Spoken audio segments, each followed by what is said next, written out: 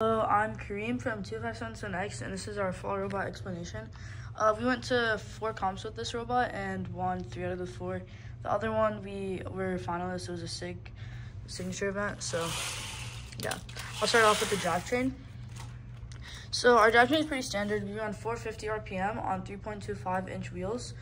We have 1 traction on each side because you get pushed on a lot in this game, and also it allows for us to only have 1 vertical odom, and we run a leaf spring odom, which is basically the pressure of this delrin is being put on the floor, so that this always is like pressure on the floor, and it's pretty simple and low friction. As you can see, it's like, yeah. So we also have odom lift, if you can see this piston right here, and yeah. We also have these guiders, or these sleds right here, which allow for a smooth barrier cross. So like in skills, we can clear the park zone pretty easily. And we decided to have a stacked motor right here because if it was back right here, we want to put our tanks right here, so it would take up too much space. Okay, now moving on to our intake. So it's pretty standard Uruguayan style intake. So our first stage is flex wheels. This all runs at 600 RPM, but later we're probably gonna move to 12-tooth sprockets right here because they're like faster, like here and here. And then also, there was some jamming because, there was some jamming because, right here, we have a motor that for a drivetrain that's like really close to the mesh, as you can see. And we kind of catted it too close when we were catting because, it causes for jamming our intake when we intake 2 blocks at once. So we probably should have just put that motor in the back or just mounted this forwards, which on our next robot, we're just gonna mount this forwards more. And then because of that jamming, we had to add these 2 zip ties, like one right here, which makes sure that like basically makes our intake 1 block wide. And yeah, so we also have this rubber band right here to make it easier to pick up blocks and stuff.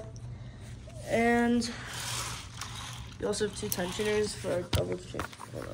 We also have 2 tensioners, one right here. Pretty simple.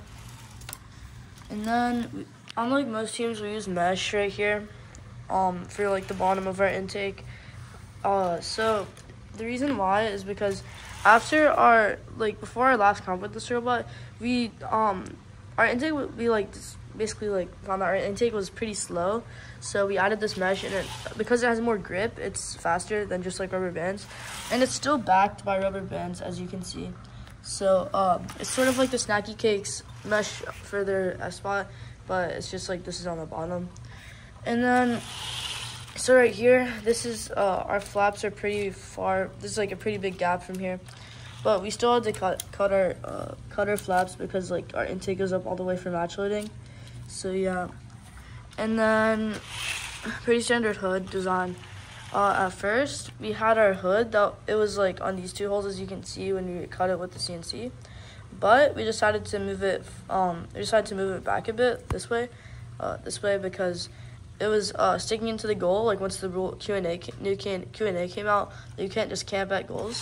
So now we drilled new holes, and rebent it as this was bent less, and like it's sticking to the goal, and now it's like just at the point where it's not sticking into the goal and it's legal and we can just camp there for defense. However, the reason that we camp there now is because our hooks are kind of bad because like as you can see, like we have 2 of them that are kind of small, and they're geo, like the way they go out is pretty bad. So we're gonna hold up, I'll show you the 2. We have 2 and they go out at the same time, but they're bad because like the way that they're mounted, they go out sideways. So instead of up and down, which means that like defense can just like push them off, just like scoring blocks, and they're just bended down.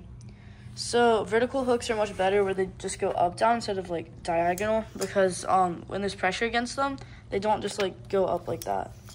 And also in the future we're gonna do like sort of like 2 and 4, 5 hooks where there's just like 1 long one where we can just drive into the goal and it pushes it.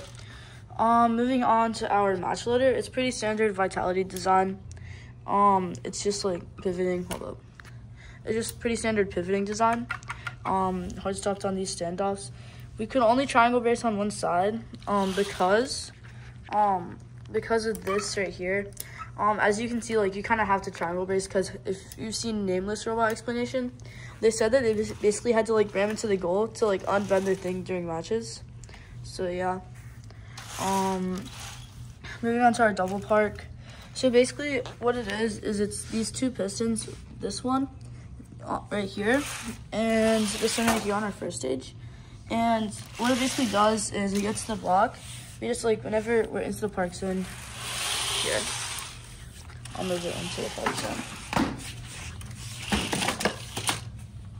Okay, so when we're in the park zone, like this, we basically have a macro that outtakes the block, just holding a button.